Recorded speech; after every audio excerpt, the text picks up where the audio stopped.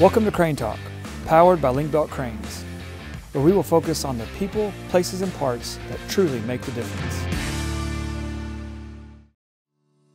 Today we begin with Zack Excavating President and Founder, Bill Czachorowski.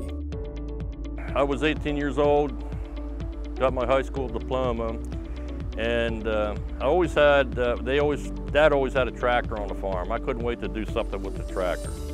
Go mow the grass, plow the field, disc, whatever it was a tractor job, I was there. But I decided 3 or 4 days after graduation, I just said, Dad, I don't want to do this anymore. I want to go run a bulldozer. And there was a friend of mine, an older man, and he would take me on weekends, so he gave me the shovel and the rake, and that's how I got around the bulldozer. It just came naturally.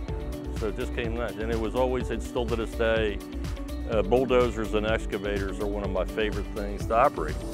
I started this business when I got married, and I didn't start running a crane until like maybe 10 years ago.